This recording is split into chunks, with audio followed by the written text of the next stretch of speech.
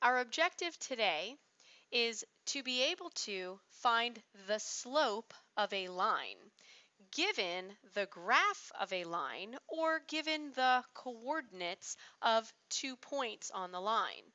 We will be able to use slope to determine if the lines are parallel or perpendicular. Let's begin by recalling, what does slope mean?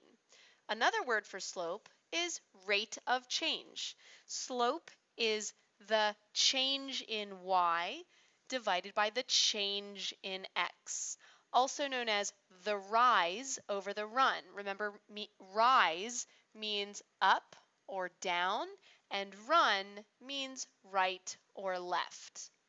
This is another way to write change in y, delta y, and change in x. And this is the formula that helps us find the slope. When we find the change, we subtract the change in y, we subtract the y coordinates. Over the change in x, we subtract the x coordinates. Y sub 2 minus y sub 1 over x sub 2 minus x sub 1. Here's a review of what different lines can look like. An increasing line going up has a positive slope. A decreasing line going down has a negative slope. And remember, we always read left to right. Left to right, this goes up. Left to right, this goes down.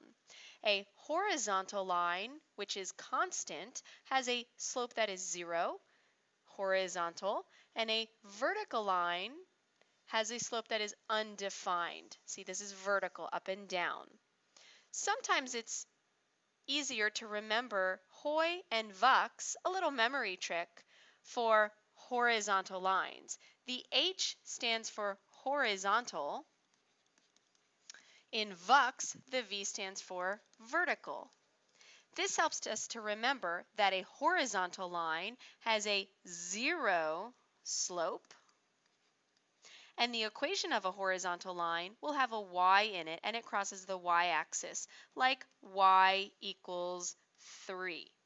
This might be the equation y equals 3. It crosses the y-axis only. A vertical line, U for undefined, has a slope that's undefined, and the x for crossing only the x-axis, and the equation of that line might be x equals 3. Hoy, Vux, a nice little trick to help us remember horizontal and vertical line information. Let's do some practice of calculating slope. Examples: calculate the slope of each line. So we will remember that slope, sometimes we use m as an abbreviation for slope. That's our symbol in y equals mx plus b, is rise over run. So I need to find 2 points to count the rise over run. Now there are no points that are shown to me. I need to find out where a vertical grid line crosses a horizontal grid line and see if the line crosses there. Like right here, this is a point, and later on I see another point. So I can count the rise and the run. So I'm going to look at left point first. I always go left to right. So from the left, I have to go up 2. So the rise is up 2. And then I go over 1, 2, 3, 4, over 4. So the run is to the right 4. So that makes positive 2 over 4, but I can simplify that. 2 divided by 4 makes 1/2. The slope of this line is 1/2.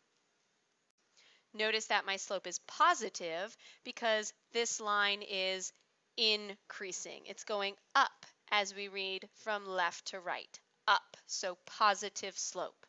Notice this line is coming down. So as we read left to right, going down means I need a negative slope. Remember that slope is the rise over the run. So I'm going to find 2 points on this graph. I see a point here, and I see another point here.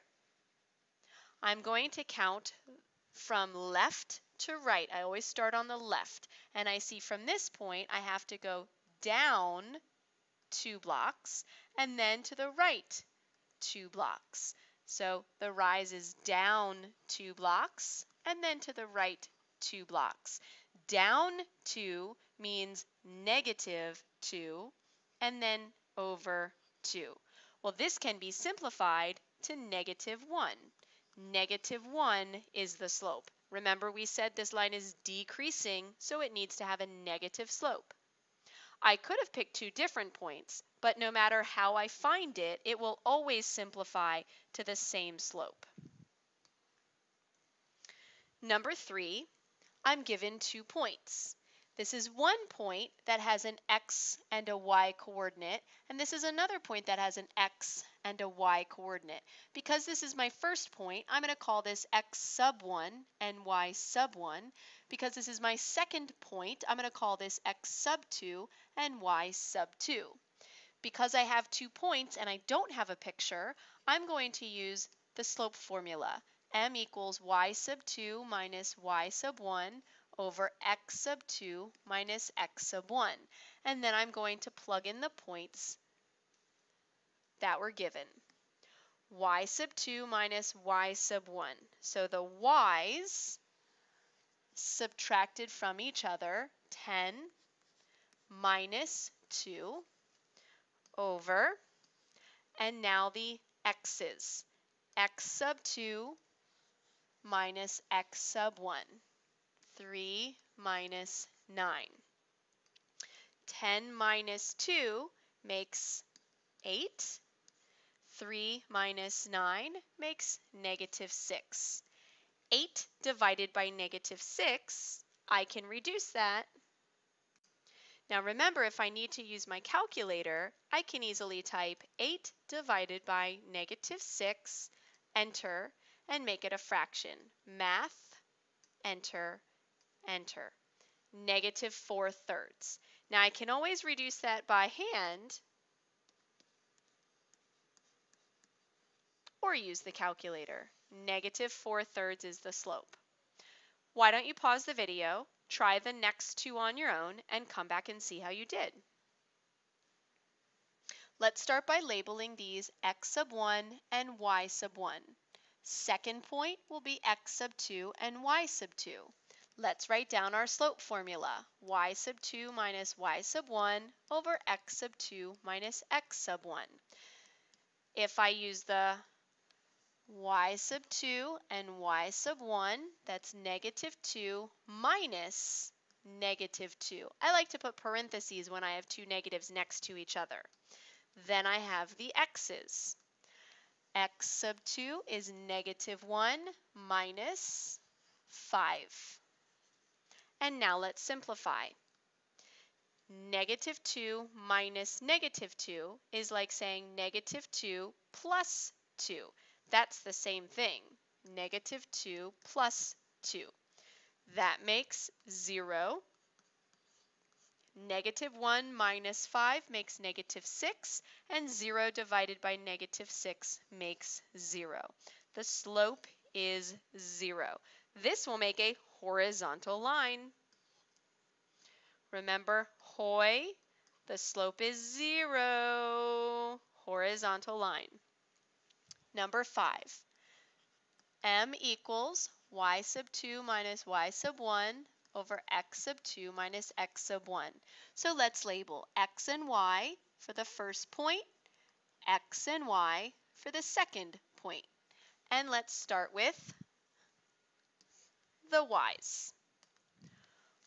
7 minus -1. And then the x's, 3 minus 3. 7 minus -1 is the same as 7 plus 1, and 7 plus 1 is 8. 3 minus 3 is 0. I can't divide by 0. In fact, if I used my calculator, it would tell me error. Anytime I divide by 0, that is undefined. the slope of this line is undefined. That makes a vertical line. Remember, VUX, undefined is the slope. U for undefined, vertical line, straight up and down. Number 6.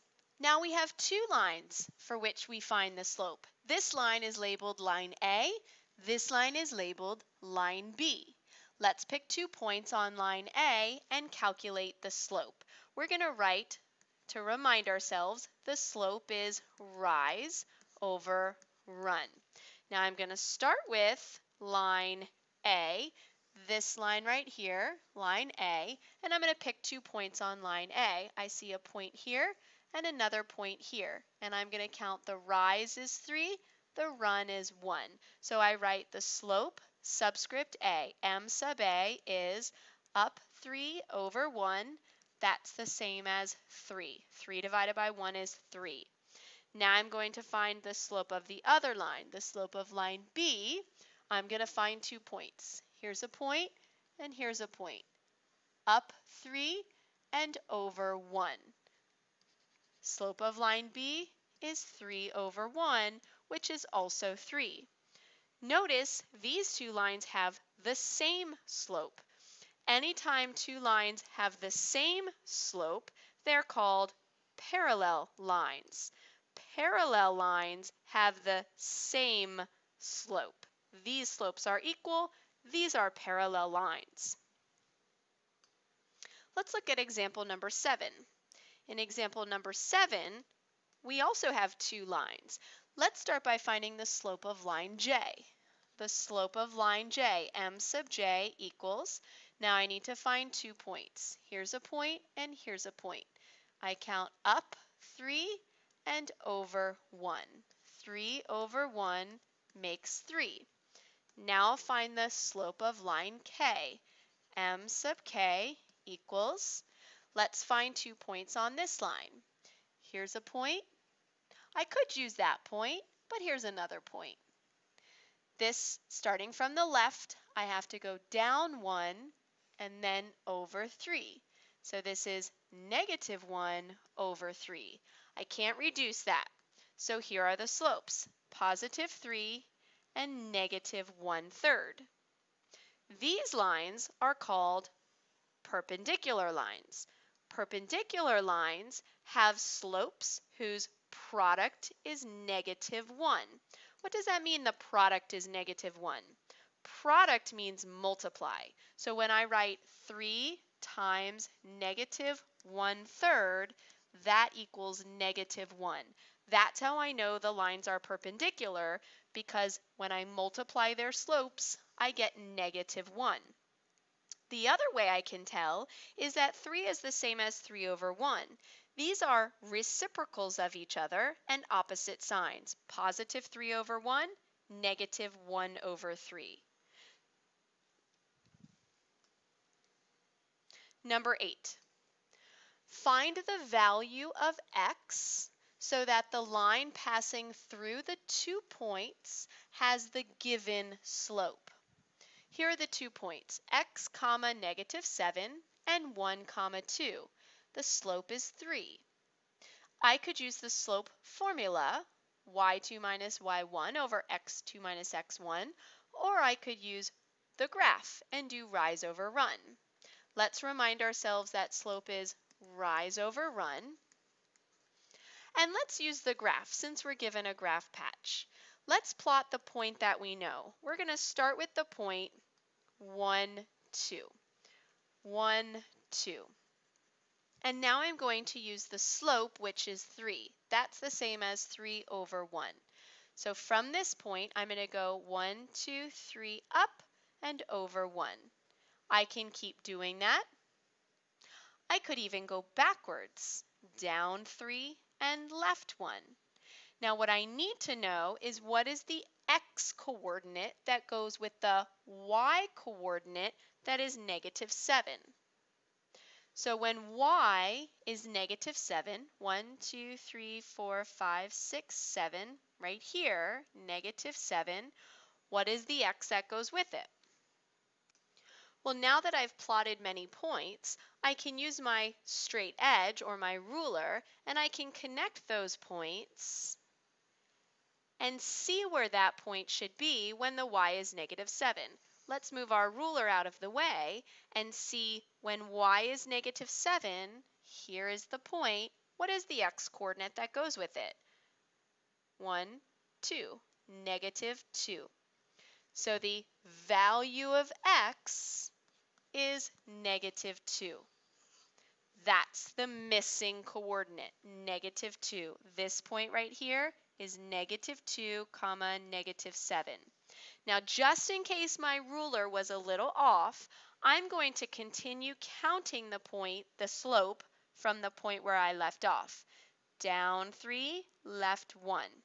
Down 3, left 1. And sure enough, I landed on that point. Take a couple minutes to do a short summary and describe slope using your own words. See you in class.